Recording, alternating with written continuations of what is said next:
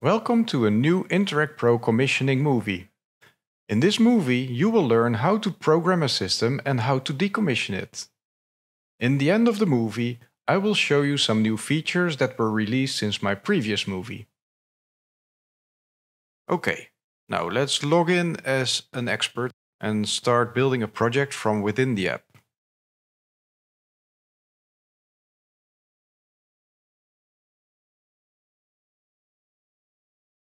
Press Create Projects. You fill in the project details, just like we did before.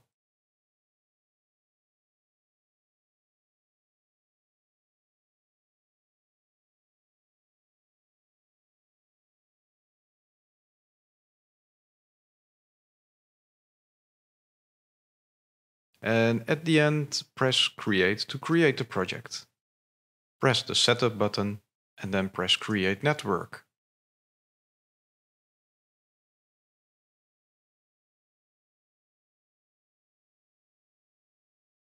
Here you can choose if you want to use a gateway. And if you don't know what that means, you can press on the Information button to get extra details. Here you can see what the difference is between having a gateway and not having a gateway. For this example, we don't use a gateway. The app automatically brings us to the grouping instructions and explains what groups and zones are and what lights in a group are, what group control is, and what lights in a zone do, and how daylight regulation works. I strongly recommend you to read them through thoroughly at least once, so that you really understand what groups and zones are, what they do, and how controls like sensors and switches are controlling the entire group and not the zone, and how daylight is regulated inside zones only.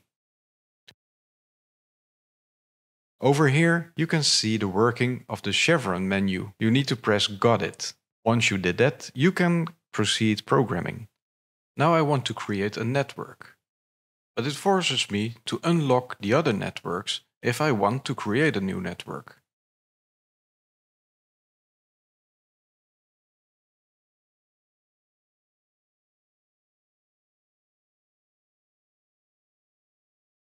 You can see the pop-up again explaining that this network is now locked and you cannot use it on another device. Now I go back into the first network again, and here I create a new group, the meeting room.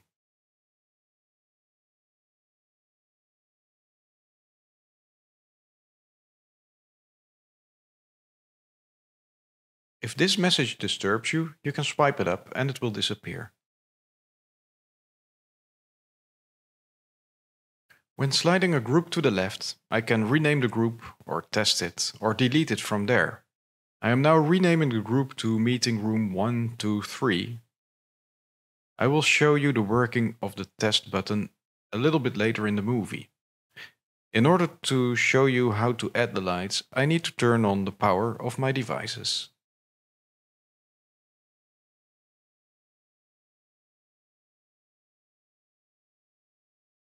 I enter the group and press Add Lights.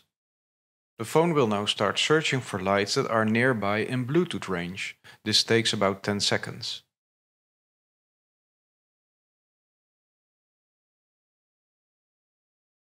This message explains that you can pull down the list to refresh the light list. In the list there is one device which is not a Bluetooth device, it's a Zigbee device. So we cannot add that one, so we shouldn't try it. I'll show you how to add Zigbee devices a bit later. But the other devices can be blinked by clicking on them. And when you press the button, that light will be added to the group.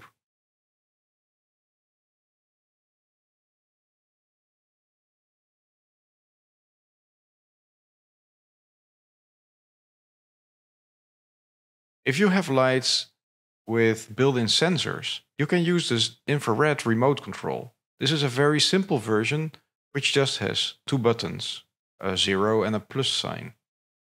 In order to add the lights, you need to press the plus button, and you will see that the light starts blinking and your app shows that something is being added. When the light is successfully added to the group, Your app will make a little sound and show you a green check mark. When using the infrared remote control, stand right underneath the light, point straight at it to avoid assigning the wrong lights, and don't walk around during the assignment, as there is a one-to-one Bluetooth communication between your phone and the light. Just be patient. I have now added all the lights to the group, so I press the test button to check if everything is turning off and on again. There is also one light at the left-hand side which you don't see on the screen, but that was also reacting. Let's delete that one a bit later. I can also show you what happens when you pull down the list. It will refresh the light list. As I mentioned before, there is one light too many in this group, which is 99F4. I'm going to unassign that light from my group. I try to blink the light and I see that the correct light is blinking. So I'm going to unassign it because it is not the one that should be in the group. If you press the unassign button, you will see that the light appears inside your network as an unassigned light. So it still exists in your network, but you can simply delete it from the project or add it to the group. From here, let me show you what happens if you press add. You see that you can add it to the group or create a new group. But now that's deleted from the project. Some of the lights that I have put in the group should in fact do some daylight regulation. So I need to move those lights into a zone. Let's create a zone and call it window. Those lights have a built-in sensor and I want to use them in that zone. From here you can add lights, which are new lights that haven't been discovered, or move lights from the group. I'm going to move the lights away from the group and move them into the zone. You can use the select all button or select a couple of lights. And now they have moved into the zone. Please note that you can only move lights from a group to a zone and not from a zone to a group. If you need to move a light from a group to another group, you have to unassign the light from the group, or you delete the lights from the group, and then you go to the desired group and add it there. I now press Add Lights to a Zone to discover new lights. And I'm going to add the light, which is the one on the left-hand side, into the project so that I can also show you some tunable white features that have been added to the system as well.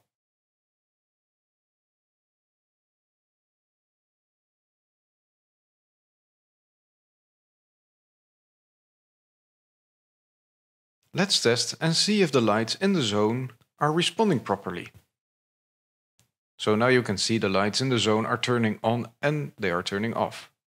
We have now added all the lights and we should now go to the Controls tab and see what we can do over there. It tells you that after applying your settings, you need to deploy them before you can control the lights. I now press on Sensors. And you will see that over there are a couple of exclamation marks. And if you press on the exclamation mark, you will see that the sensor isn't active. The standard light behavior is manual on, manual off. So if you want to do something with the motion and daylight sensing, you need to press select and then turn on occupancy and daylight sensing. In the case you are using luminaires with built-in sensors, you can also see turn the group on-off per luminaire. And that is the granular dimming feature. This feature allows lights that see motion to turn on to task level, while the rest of the lights remain in background level. In this example, I only turn the group on and off.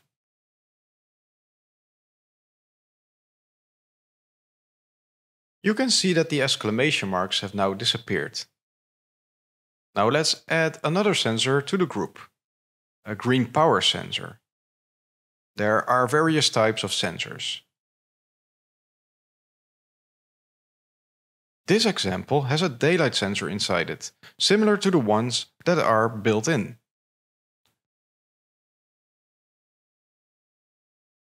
and this sensor only does motion detection. At the back of the green power sensors, you can see a reset button and a sensitivity knob.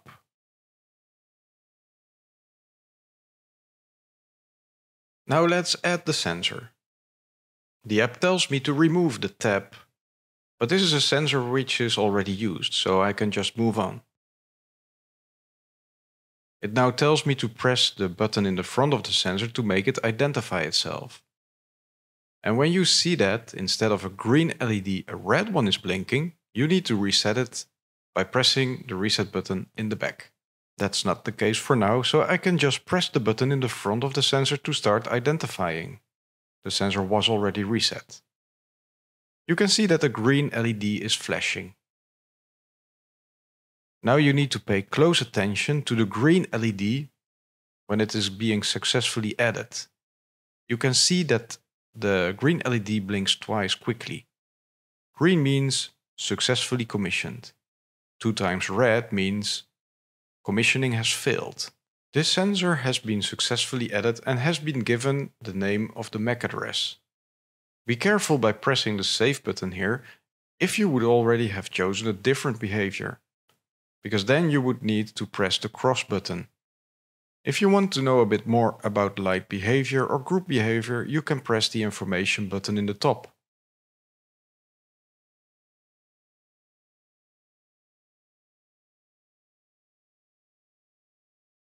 I now press the cross button in the top because I have already configured my behavior. If I would want to add the other sensor, which is on the left hand side of the suitcase, this one, unfortunately, it is incompatible with the lights that have integrated sensors. You can only link them to devices without an internal sensor. The sensor that I'm showing now is an IP65 sensor, and you might see that there is a cover on top of it. You can remove that cover or move it around to the area that you don't want the sensor to detect any motion. This same cover also exists on other sensors, but you might to look a bit closer with your nail, you can open the cover up and then you can rotate it towards the area you don't want the sensor to detect any motion. The built-in sensors also have a cover, and you can see that in my hand. Every new luminaire has such a cover. You can also move it around to cover the area that you don't want the sensor to discover a motion. And as you can see, I am now putting it back the other way around so that the sensor is no longer obstructed.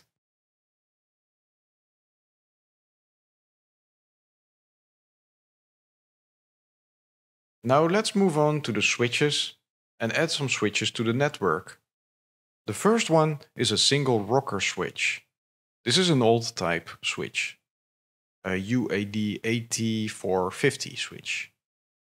They are no longer produced, but they have now been replaced by the UAD 8470 switches. And this is a single button switch, and the one on the right hand side is the double rocker switch, the 8480.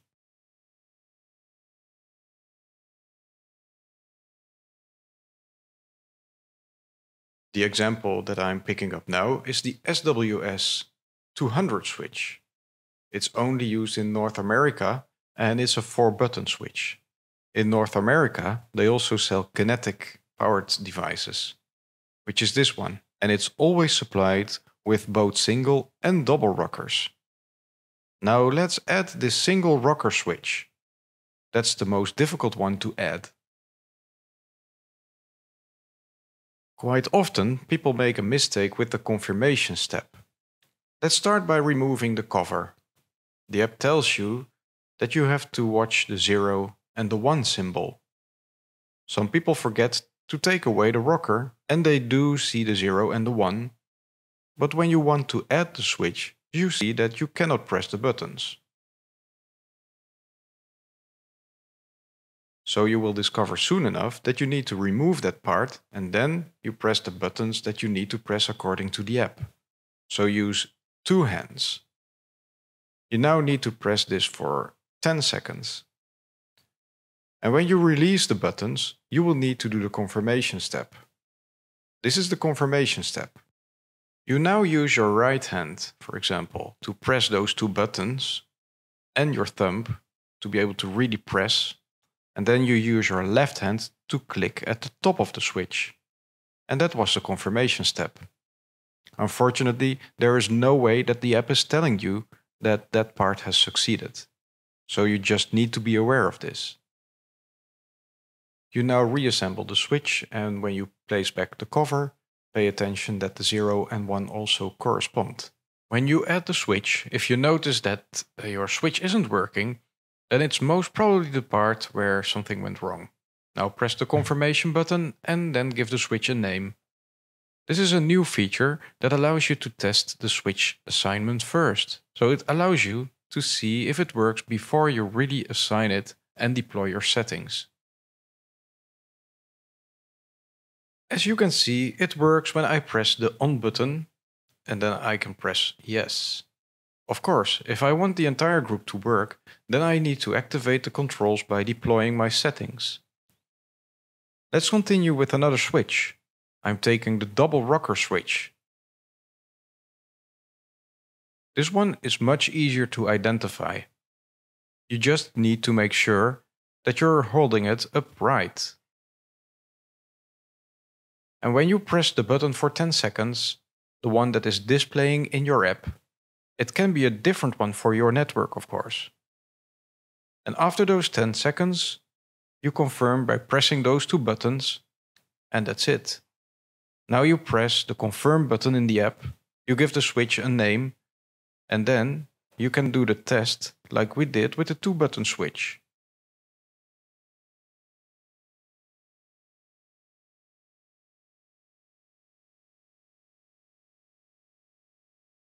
The next step is configuring the switch. There are 2 pages.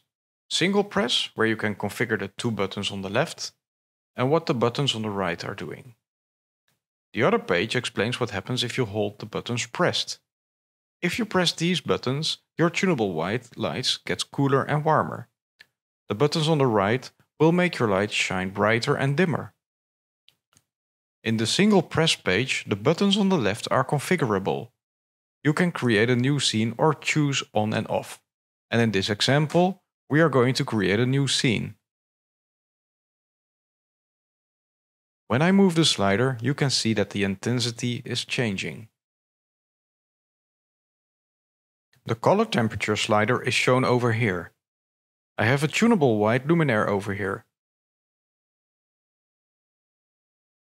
You can see its effect via this little dot over there.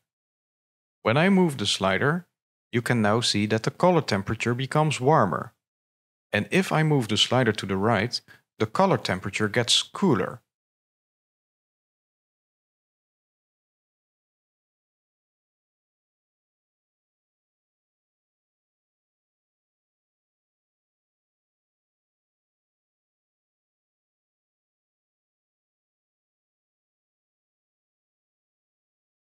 The lighting in the zone can also be regulated like this, and individual lights can also be controlled.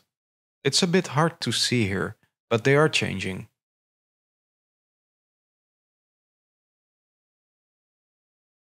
If I turn it off, you can clearly see that. And before saving, of course, I need to give the scene a name. I then press Create. Now I can do the same thing with the second button. I give the scene a name. I change the color temperature. I can also type in the value like this.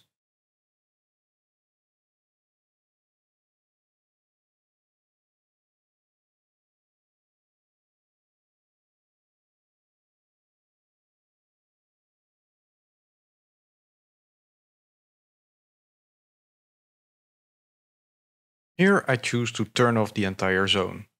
As you can see, the 2 lights that are linked to that zone are both turning off. I now save the configuration.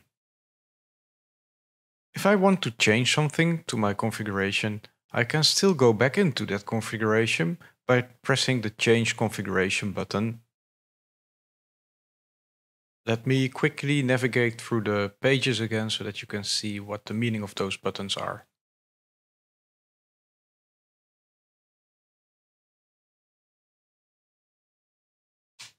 Let me now go back to the switches and add the North American type of switch, the 4-button SWS200 switch, which is the one over here. The app tells me to remove the tab. But like the sensor, that was already done because it's a switch that I already used before. I now need to identify the switch. It is straightforward, I just need to keep those buttons pressed for 10 seconds. If the switch was already configured before, you need to reset it by using a paperclip. The LED on the switch was blinking a couple of times, and that is a confirmation that the switch has joined. I can now give the switch a name and add it to the system. And here I press Later.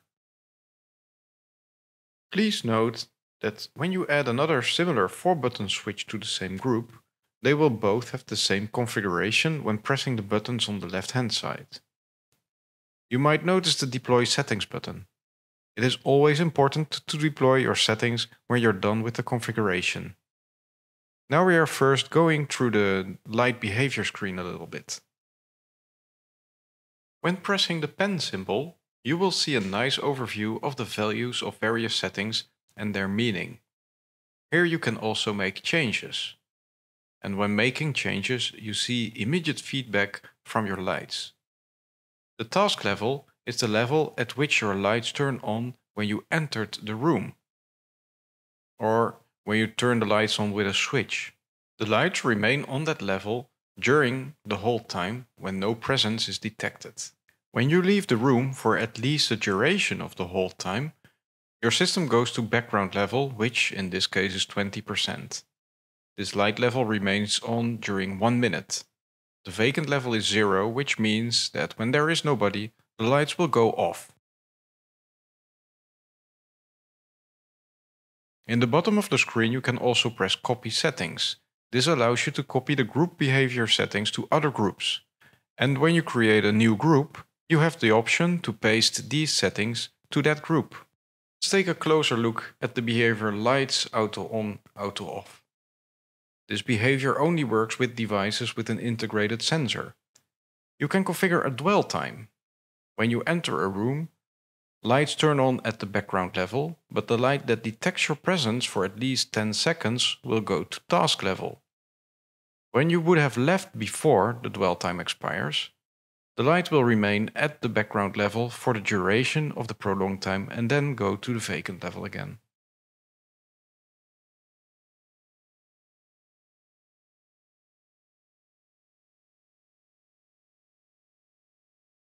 Let me show you what happens when I copy the settings and create a new group.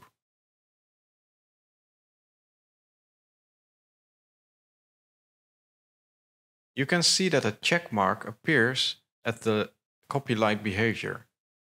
If you don't like to copy these settings, you just uncheck. For now, I leave it like this.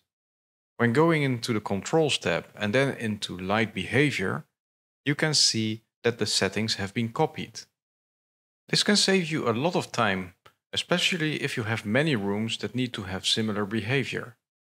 I'm now deleting this group again. All the changes that were made during my previous actions, the lights are still not aware of. I need to deploy the settings. Let's do that now. The lights will receive the configuration and then they will start listening to the switches and sensors, and the behavior will also be applied. This makes the system robust and allows to work without a base station like a gateway.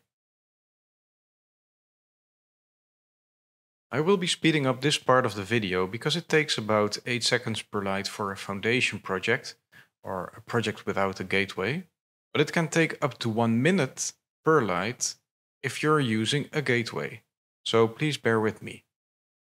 At the end of the deployment, you get a green check mark telling you that everything is okay.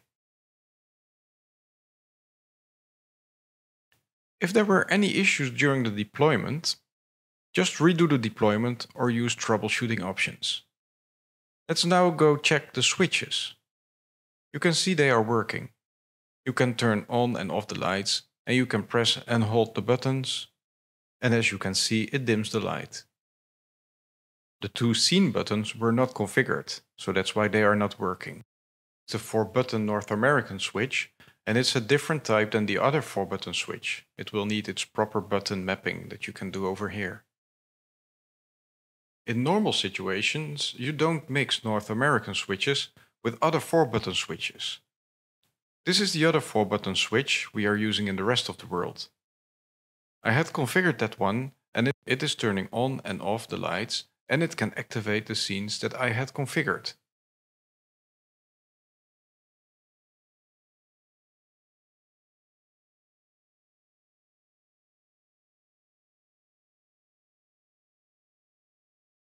After finishing the deployment, you can do the daylight calibration. By doing that, you click on the calibration screen and then you read the instructions carefully. And then you press on Got it. Now select the zone you want to calibrate. You can set the light level for the zone to whatever level you prefer. I advise not going below 20% or else the lights are very dim.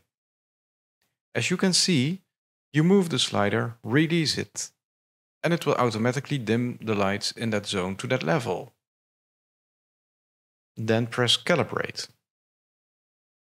Now you need to press Continue, and it takes about 6 minutes to calibrate. This can happen in the background, so in the meantime you can just do other things. Let's synchronize everything with the cloud right now. And once that is done, we can navigate back to our project overview. And here we can also unlock our networks so that other people can also commission the network. Again, we navigate back one screen, and now we can go into the user panel to invite other experts if you like. That expert will then be able to do commissioning on that project as well.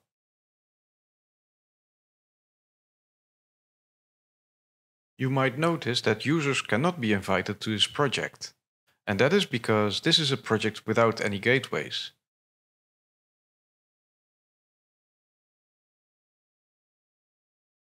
If you would encounter issues in your system, you can always navigate back to your network and into groups again, and have a look at luminaire level. You can tap on the 3-dot menu and it gives you some options. Let me press the info button. The system will now fetch the information about the light, and from there you can see details like the name, the latest deployment, the firmware version, etc.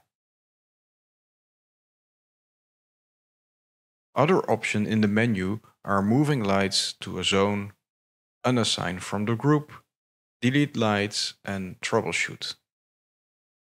Troubleshooting reinstalls all the information into the luminaire. It consists of 3 steps. The first one is getting information. It's basically doing the same thing as what we saw before when pressing the info button. A second step redeploys the entire information back into the light, and finally it reboots the light. And you can see that because lights are turning on again. When SNS or SNH210 devices are rebooting, you don't see them blinking. I have obviously been manipulating the lights during their calibration. So the calibration, even though it is not showing that it was completed, must have failed. Of course, this is something you need to be aware of. So don't change the lights when you are calibrating them. High-end trim is another topic I'd like to point out. In fact, moving the high-end trim slider is the new 100% level that you're setting. I always compare this with a DJ set. It is the master slider of the volume. Lights will never shine brighter than that value. Note that you cannot go lower than 70%, and that is because the drivers simply don't support lower values. The slider dims the light linear to the eye and not to the energy of the light. This energy decreases logarithmic. In other words, you need relative low energy to perceive already quite some light.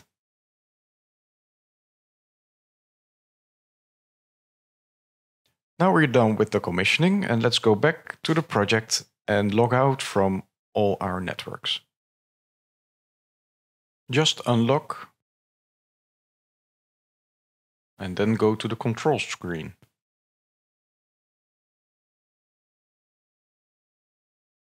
You can enter the rooms that you had created, and from there you can turn on and off the lights.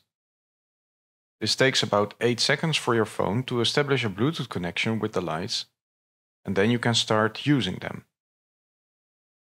The auto button starts the default on-off behavior that you have programmed in the light behavior settings, like when the system would do if you would enter the room while it was vacant. The temperature slider changes the color temperature, and this slider changes the intensity of the lights in the group.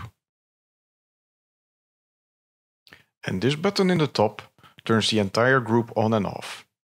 Another feature, which I didn't show you yet, is the ability to reboot lights in a group. This feature is only available when no gateway is connected to the network. This allows lights which are non-responsive to reboot them, instead of power cycling them, which has the same effect. You press the reboot button in the top, and then you wait until the counter has reached 0. At 0, your lights will have rebooted. Of course, I've sped up this part of the movie.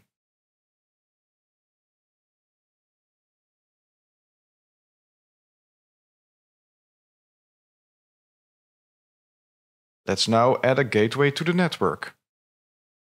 If you want to use gateways, you need one for each network.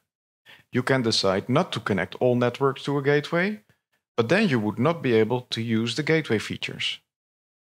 You will also not be able to update those non-connected networks. Press on the gateway button and then click on What's the difference if you want to know the difference between having a gateway and not having a gateway. Then you press Add Gateway. The system requires a sync with the cloud, and once you have done that, the app opens your camera so that you can scan the QR code of the gateway. Once you hold the camera nearby the QR code on the gateway, it will start updating the gateway. Updating the gateway takes about 15 minutes if the firmware needs to be renewed. If there is already a new firmware on board, then updating the gateway is much quicker because it just needs to load the project data into the gateway. From here you can also remove the gateway. In this screen you can see the details about the gateway and the Zigbee channel of the network time server. You can change the NTP server if you like to. In this project I have 2 networks, one with a gateway and one without a gateway. You can see the difference with those icons. Let's enter the one with the gateway. And let me show you how to add Zigbee-only lights from the first generation into a group. These Zigbee-only devices were sold from 2018 until 2020 approximately. So this really applies to older luminaires.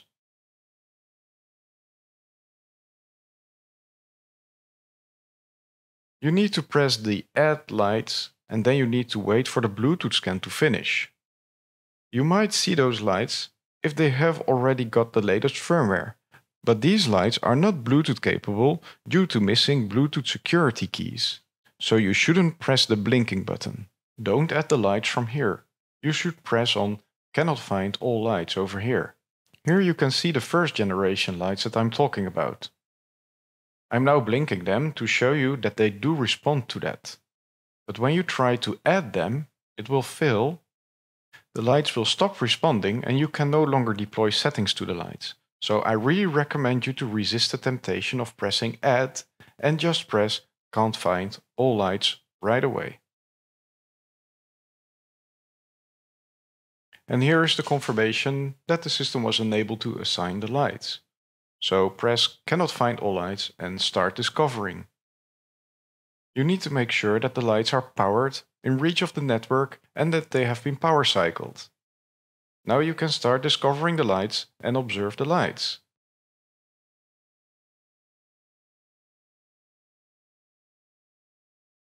When they are discovered, they will dim down. The left one dims down and the right one also dims. This is a visual feedback that the lights have been added to the Zigbee network. They have all been found And the app also shows that the counter goes to 5. You stop the discovery. And now the system will fetch the light information, which basically means that it's trying to figure out what type of lights were found.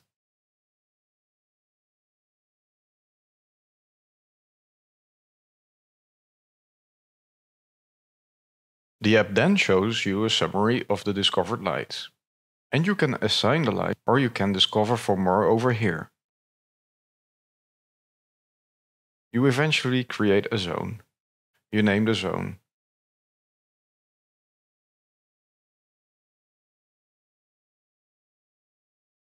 And now you can add the lights.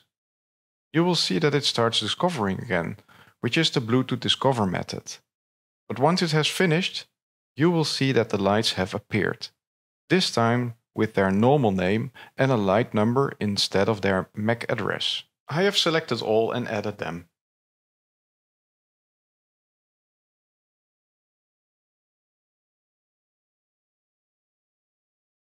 If we press on the information button, then you can see the device name, and you can also see that the deployment has never been done yet, which makes sense because the lights have been freshly added to the system. Therefore the exclamation mark and the redeploy settings button. This shows the desired information that should be written into the luminaire. You can fix this by simply deploying the settings. Let's go into the control section and add the sensors.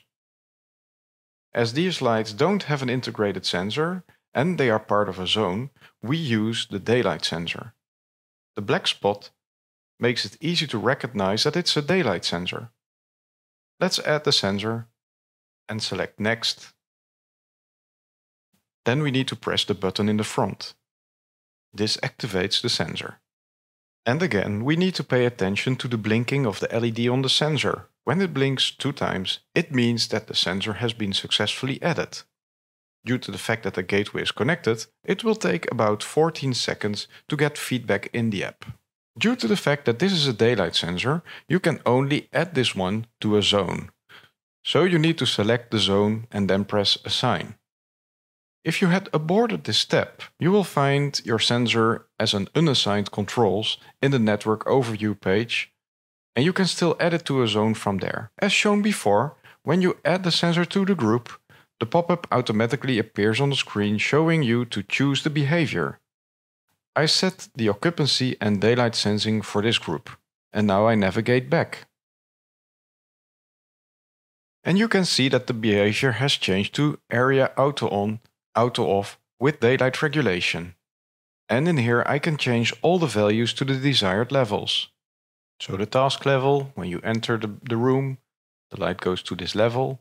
Then the hold time is how long will the level stay, even if you have left. So this, for example, 5 minutes. So you enter, the light goes to 100%, then you leave, it stays there for 5 minutes.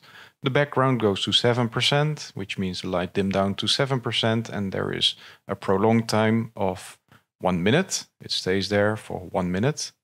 And then it goes to vacant, which is 0%.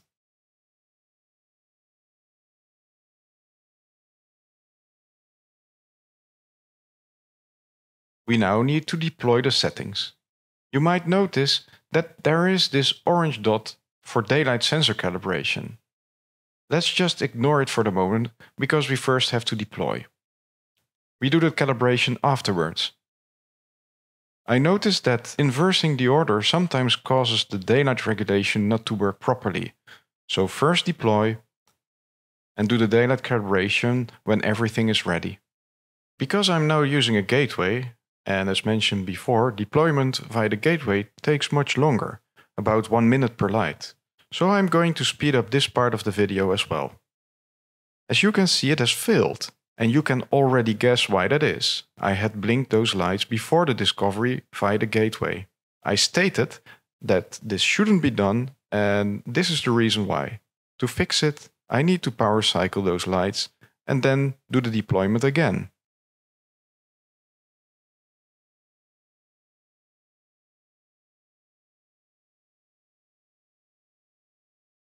I navigate back to check if I can communicate with the lights by using the test feature.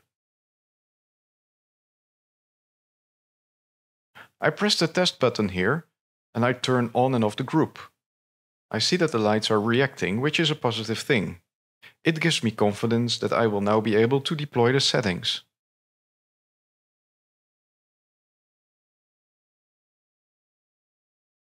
Let's now also do the daylight calibration.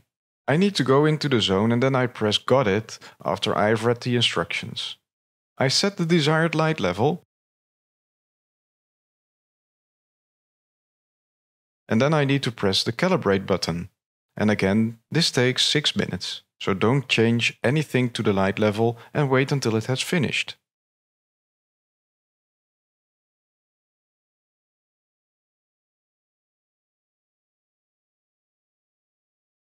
Let me also show you how the schedules are working. You need to press Create a schedule. Then you give the schedule a name, for example, Turn on in the morning. Then you select the days at which you would like the schedule to run. And of course the time.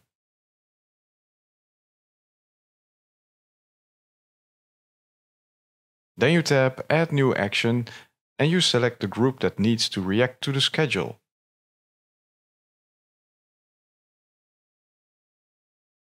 And then you press Apply. Now you configure the group action when the schedule triggers. Lights in this group will go on. For the meeting room, I also want the lights to go on.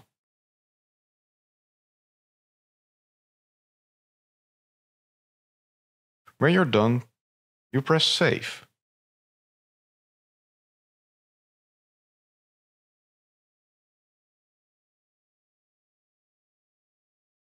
Because we have now added a gateway, we can also invite users.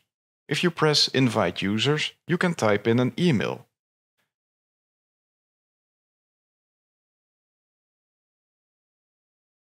And then select the group that this person should be able to control. Press Disable or Enable All to quickly disable or enable all the groups. Once you press the Invite button, that person will receive an invitation email from the system.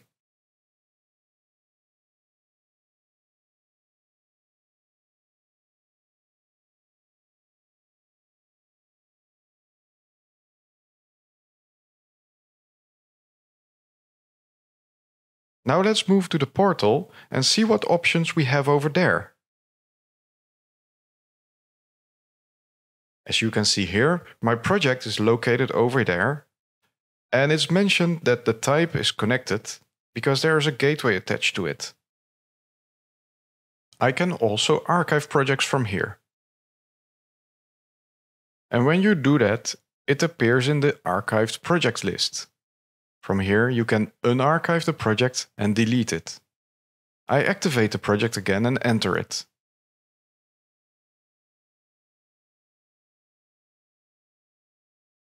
When entering a connected project, you land in the monitoring screen.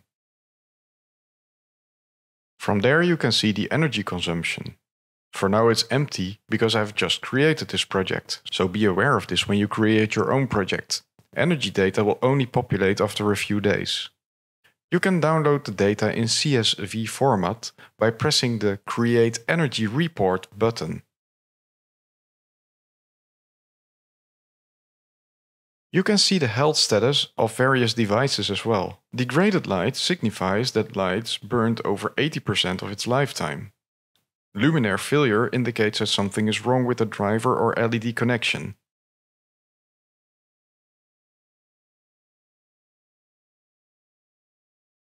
The light control page allows you to control the lights remotely.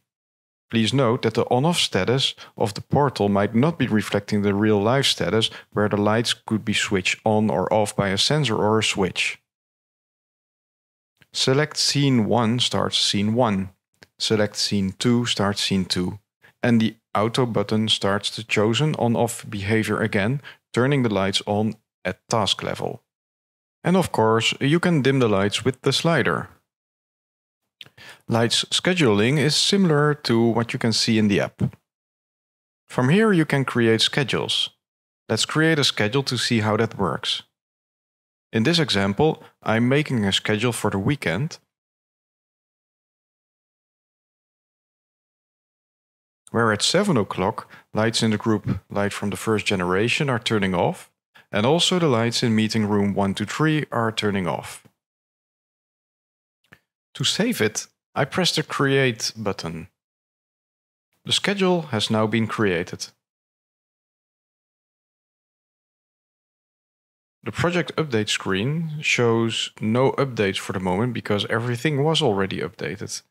But if there are any updates available, you can see that there. An All Updates button in the top of the screen shows you the available updates for all the projects that you have access to. You can press the Update All button to update all your projects. Be careful with that because you need all your lights and gateways to be powered and reachable, of course. Then the demand response. That is something that is only exclusively used in North America. When enabled, the system can receive demand response events from the utility or grid operator, and they can apply the appropriate lighting controls action based on the event type, duration, and severity.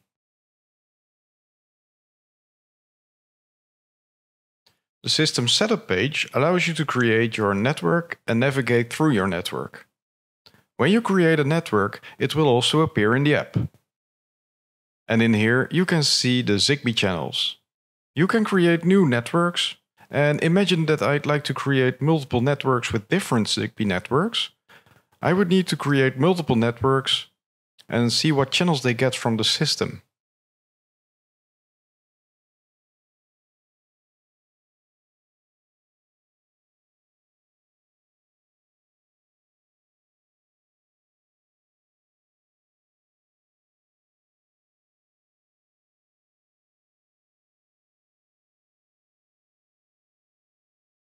And in the end, I just need to throw away all the networks with the wrong Zigbee channel number.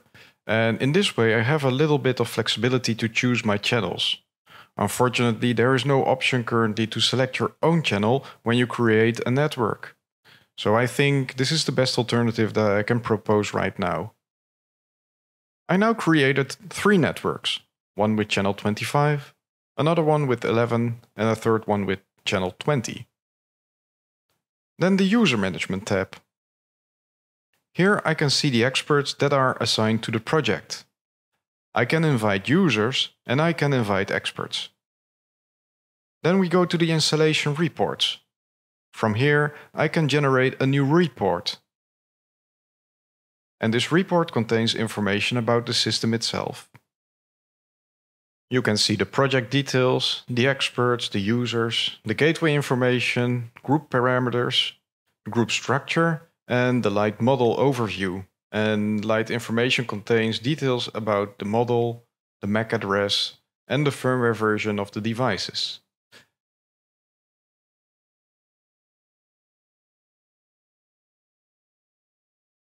And the last screen is the project information screen, where you can find all the details about the project, its name, the type, the address, and so on. You can also make changes here and eventually choose a project picture.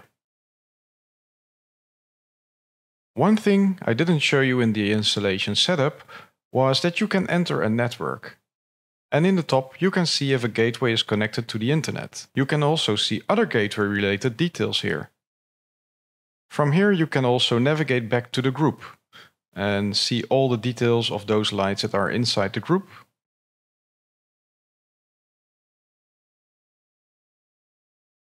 And the controls that are embedded in the group.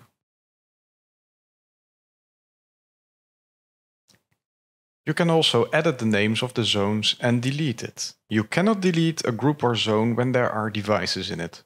You first need to delete them. In the top of the screen you can see a question mark, and from there you can go to the documentation section.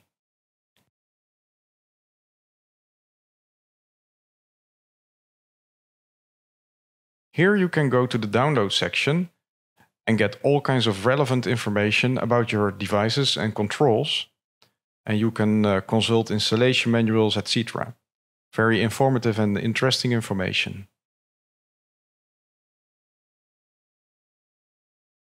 At the bottom of the web portal you can also choose the documentation of older versions of the system.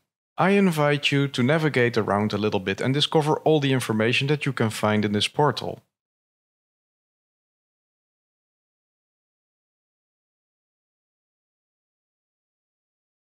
Now let's close everything up and clean up the project, meaning that I have now finished this presentation. I'm going to delete all the devices from the network and also delete the project. First, I need to go back into my projects, back into my groups, and turn off the group. That's what I always do because then it's easier to identify the lights when they are deleted. Because when they are deleted, they turn on.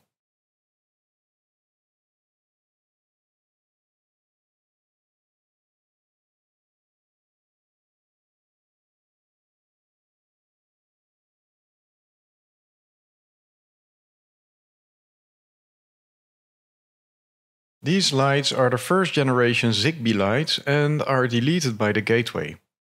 When you're deleting the devices via the gateway, you need to make sure that you delete lights that are far away from the gateway first, and then you work your way towards the lights that are nearby the gateway.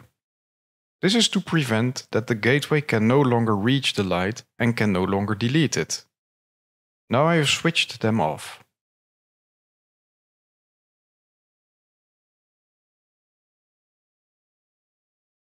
Then I go back into the lights in the network. And from here I can blink the lights to check if I got the right one. So this is the correct one. I'm going to delete this light from the system. That one is most far away from the gateway, so delete. Now you will see that the light, once it's deleted, will turn on to full brightness. You can see that now. And then the other light over there. I'm going to show you what to do if the deletion somehow failed. You can reset the lights with a U-dimmer switch. In order to reset, you need to press the top button and the bottom button simultaneously for at least 10 seconds. And then you need to pay close attention to the LED on that U-dimmer switch. It starts blinking orange, and at the same time the light will also blink. If you don't see that your light is blinking, but the orange LED on the U-dimmer switch was blinking, you need to release the buttons on the U-dimmer switch immediately, because you would be resetting a different light. In my case, the correct light was blinking, and that means that the light was successfully reset. You see that I'm now trying to delete the light from the app, and you will notice that it will fail, because that light no longer exists in the network. In such a case, you can force remove the light from the list. Be very conscious what you're doing, because the light will be permanently gone from that project. And if you had forgotten to reset the light after all, then you can still do that later. You might need to power cycle a light if you want to add it to a new network again. Resetting the light has failed, as I explained before, because I had already reset it with the U-dimmer switch. So I can simply remove it. The app proposes me to factory reset the light, if I haven't done that yet. If I would reset it via the app in this screen, the app would use Bluetooth to try to reset via Bluetooth. For sure, this only works with lights that have Bluetooth capabilities. So not those first generation older lights. In this case, I can just press cancel. And now the light has disappeared from the list. And now I can proceed deleting all the other lights from this network as well. But now I'm going to show you a little trick on how to remove the lights from a project in a different way. So let me first remove the gateway from this project, because this trick only works for networks without a gateway. There are 3 networks here.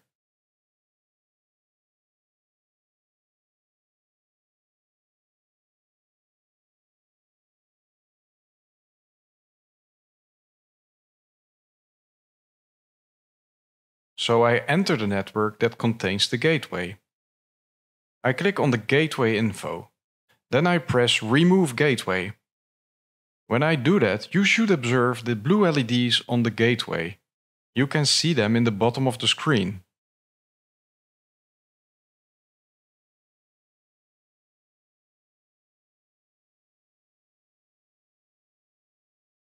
the network connectivity and internet connectivity indicators will turn off.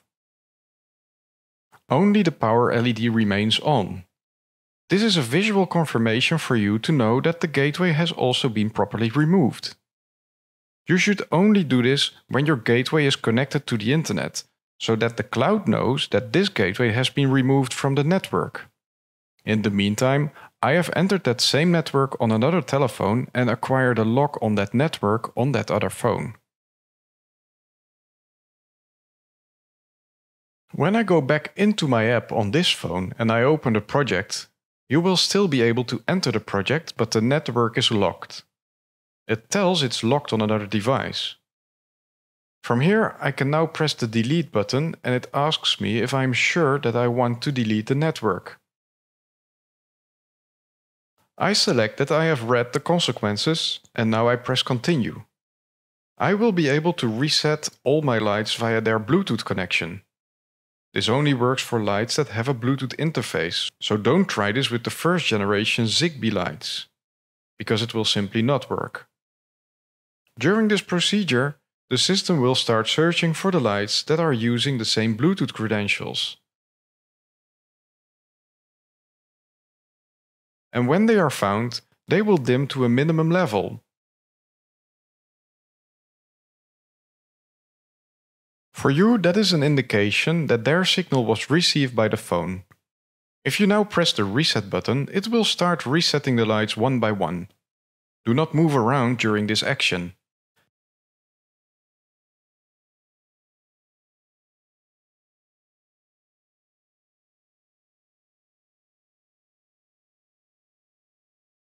Never press the button in the top of your screen that states Done before you have finished resetting all your lights, because once you press the Done button, your network will be permanently removed. If you had accidentally pressed this button and not all your lights were reset, then you will need to go through a specific mode called Save Mode, and that's a little bit annoying. So if you haven't finished, I advise you just to kill your app and then restart the app. In this way you can resume the reset activity.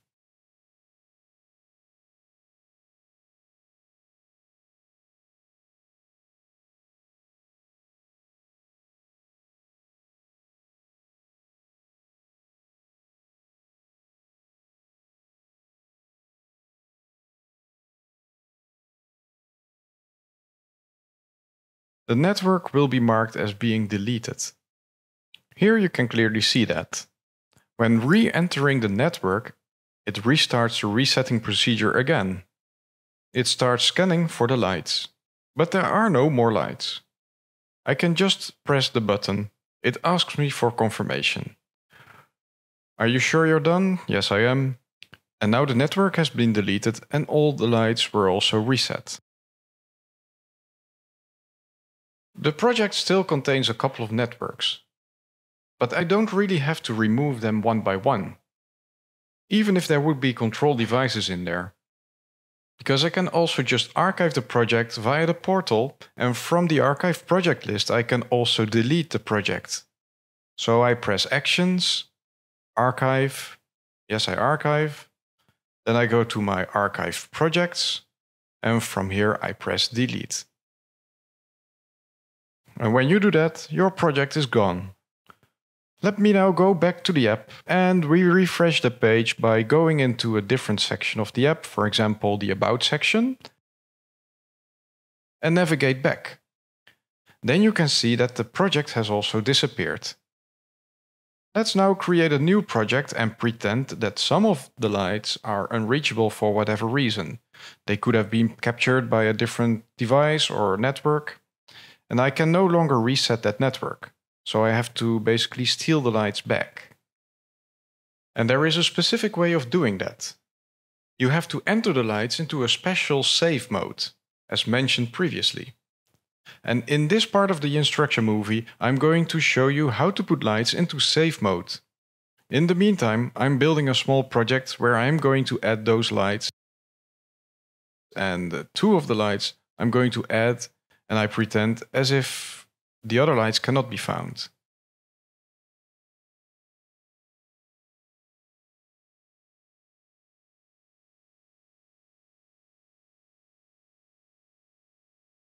I first add those two lights. So there they are. Those power balance recessed. Let's blink them and then add them.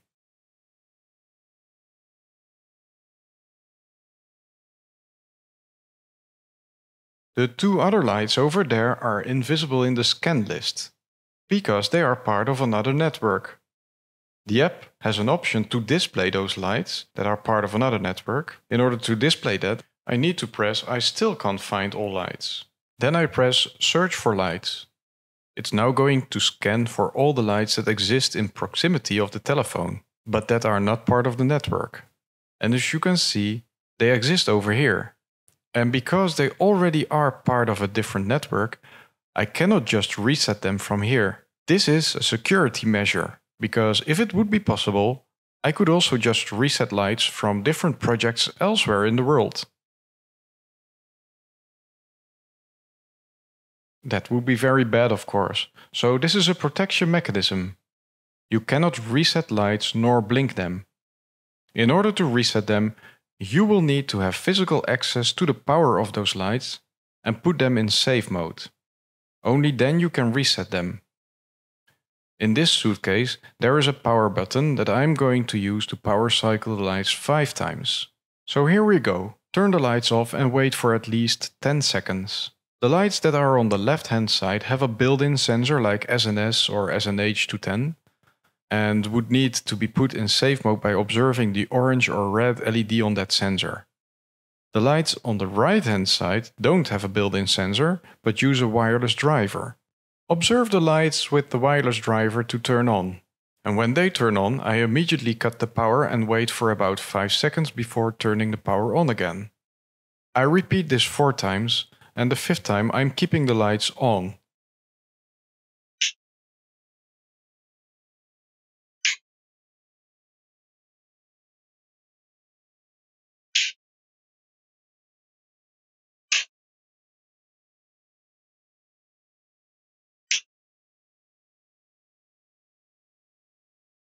I will then have to wait about 20 seconds for the lights to completely start up before pressing the reset button in the app. You should never try to blink the lights when they are in safe mode, because I have noticed that might disturb the reset procedure. So don't blink, just wait 20 seconds and then press the reset button to reset the light. As you can see, it works. For this light we do the same. It is unable to reset because it might be still starting up. But we just try it again. It should be working now. And as I have now reset those lights, I'm able to add them to the project again.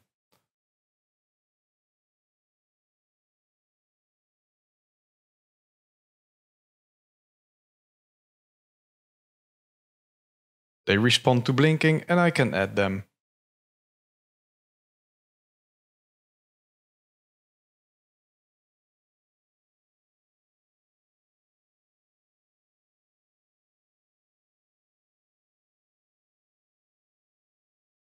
I always use the test button to see if I can really control the lights, and when it's all working I press done.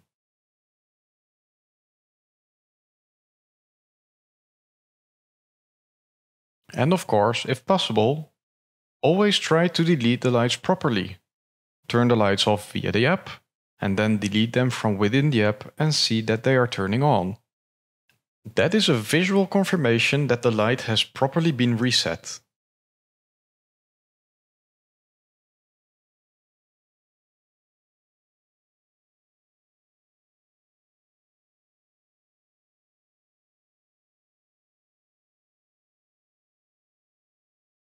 Let's also reset the sensors, so that I can use them in another project again. I press the button in the back for about 8 seconds. You should see that the red and green LED are blinking 2 times. That is important. If they didn't blink 2 times, just release the reset button and do it again. Here is another sensor. I'm doing the same thing. I pressed the button in the back and I waited a couple of seconds. And see that they are blinking 2 times. They have now been reset. I didn't film it, but I can explain that resetting the North American SWS200 switch is similar to resetting the sensor.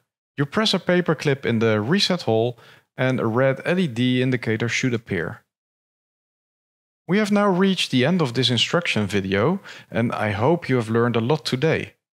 Let me now summarize some of the new features that were introduced since my previous video.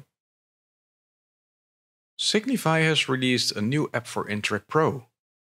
This app version is 3.10.6. And this app has quite some new features like the Bulbi chatbot. This chatbot is completely new. It is powered by AI and you can now use it to ask real questions and you get proper answers and help. In this example, I asked the chatbot, how come that some updates of the project settings fail all the time? And as you can see, it creates a nice response.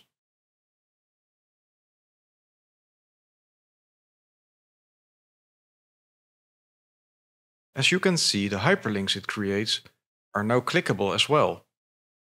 And this example shows you the hyperlink towards the knowledge base article. Another question is that the network is locked, and how do I reset all its lights now?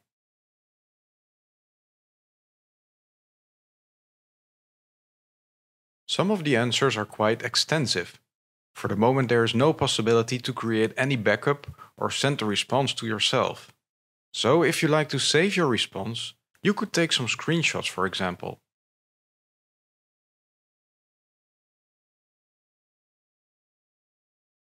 And now I wonder if I can speak to someone. A nice response is generated. And now it guides me towards the customer contact center. And again, there are some hyperlinks in here. You can click on them. And as you can see, it opens the web page toward the internet page where you can find the phone numbers.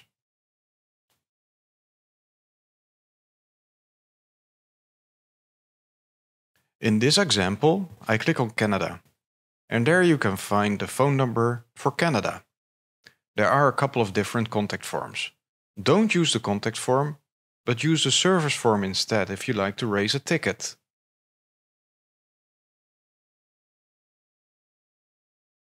Once you open the service form, make sure to fill in all the required details. At the bottom of the page, you can leave some attachments if you prefer.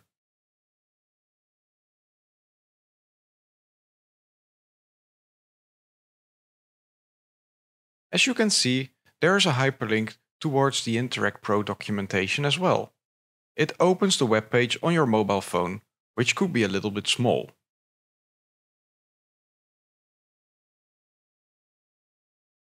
At the bottom of the page, you can also find the various versions that are available for the releases. And let's now go to a normal web page. This is the portal. You can click on the documentation and that brings you to exactly the same web page that was shown on the mobile phone before.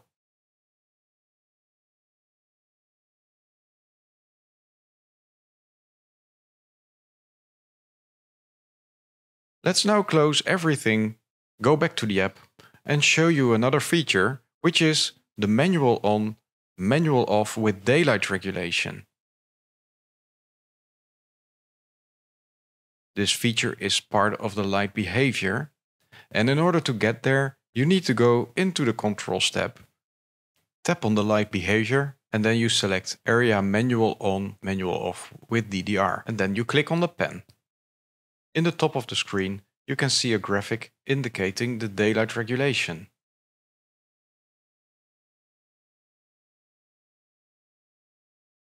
Of course, don't forget to deploy your settings when you're done. And while navigating back, I show you some screenshots from the notification center and from the in-app notifications. The notifications typically appear when there is a new system release, and it gives you information on what to expect during an upcoming release. Let's now move on to the users. There are two user roles, experts and users. Experts can add devices, commission, etc. Users only control lights in groups that they have been given access to in projects with a gateway. This part of the video shows you how to invite an expert.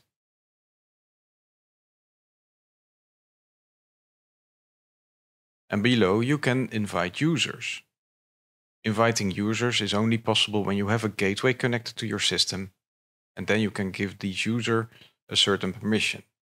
When you click on the invite button, the person will receive an email with the invitation.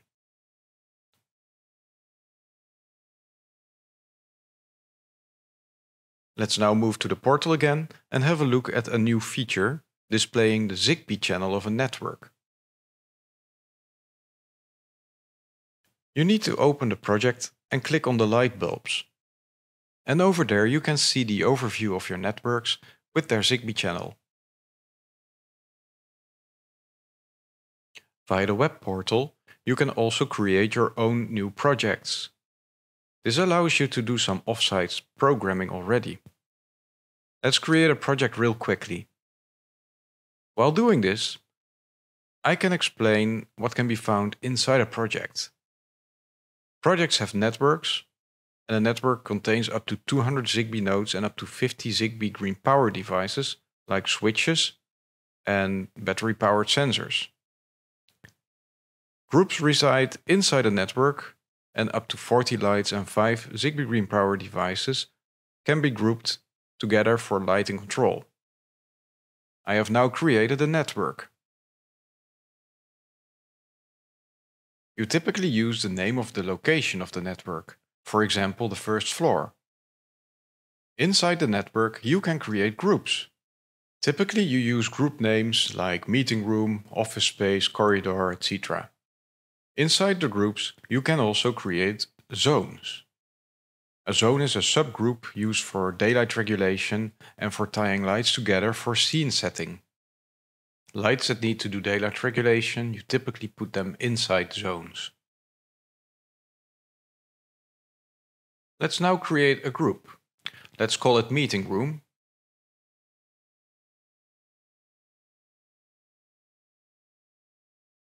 And also add a new zone in there, window. We have now created a new project and set up all the groups and zones. Let's now move back to the app again and show you another feature, which is the orange dots. Orange dots are indicators to mention that something still needs to be done. Most often it's inside controls areas where you might need to deploy the settings. Orange dots or exclamation marks also appear at light level when the light needs troubleshooting or deployment. The dots can also indicate that daylight calibration is still needed, and so on. Another topic is the locked network feature. Let's create a new network.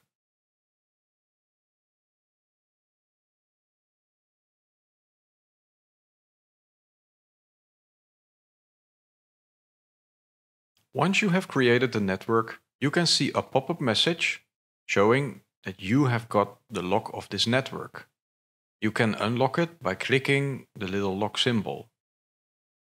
Once you have acquired the lock, then this network is accessible only for you.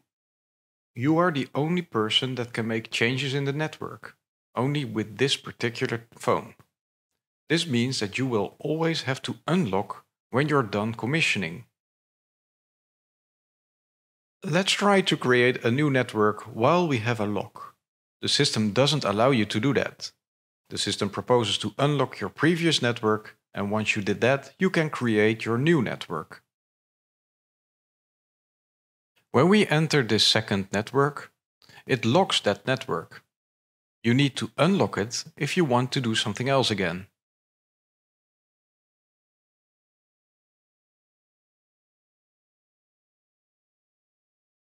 If you move in and out a network without unlocking, then you can see this orange dot.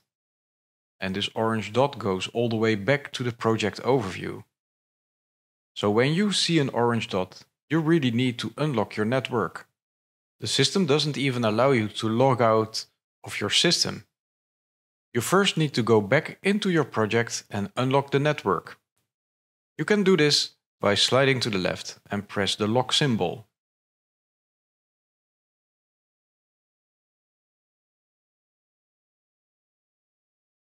Only when all networks are unlocked, you are able to log out. Let's now have a look at the process of requesting access to the system.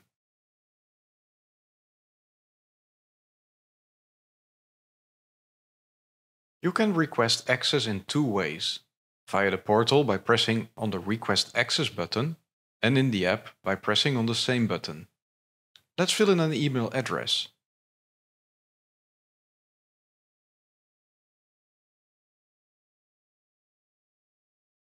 Then press the Request button.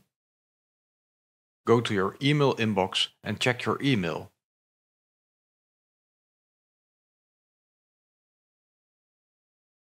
In your inbox, you will find an email with a hyperlink that brings you to the web page where you can set your password.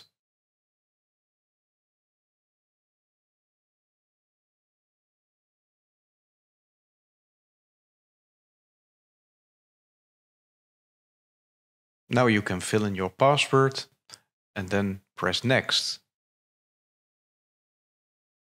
Over here you fill in your personal details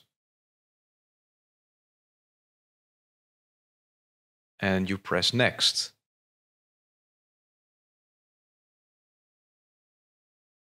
You have now created an account. When you check your email again, you see a confirmation that you have created an account. When you go to the login page, you can now log in using that email address and password which you just created.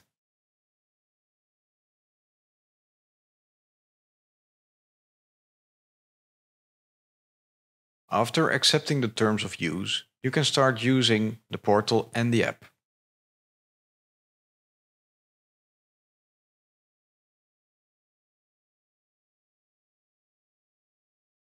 Let's now follow the same process, but then via the app.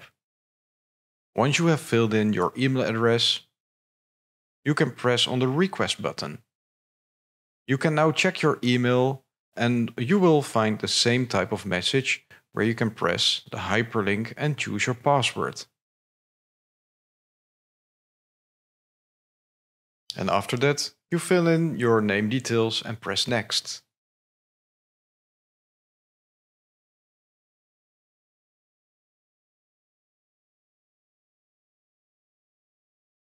We can now use that email address and password to log into the app as well. Once you have logged in, you can start creating your projects by pressing on the Create Project button. There you fill in all your details. You choose the project name,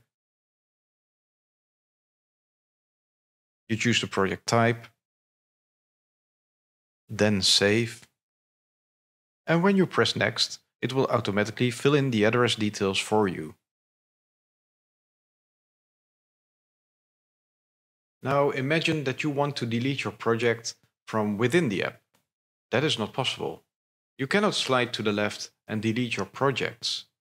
You will need to go to the portal to do that. Go to sme.interact-lighting.com, then fill in your credentials and log in into the portal.